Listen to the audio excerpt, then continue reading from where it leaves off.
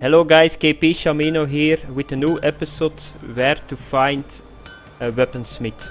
Today I found my first weaponsmith, a Journeyman Weaponsmith.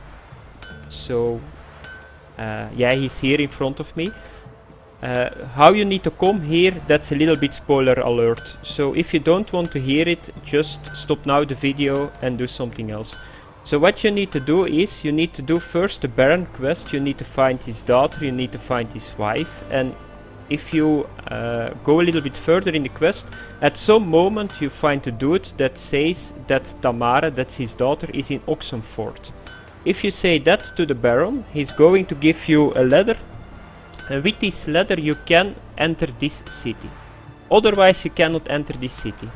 Okay, you cannot go to the weaponsmith. So now I'm going to show you guys where is Oxenfurt and where is the weaponsmith. Okay, so if you go to the map, you see it's like a very big city here. So here you start in Velen, you just go to the right. Here you got the gates. Without the node you cannot enter the gates. And here is the weaponsmith. Okay, now I will show you it's really a weaponsmith and a Journeyman Weaponsmith. So I'm going to show you guys with talking to him. Willing to craft something? Will you craft something for me?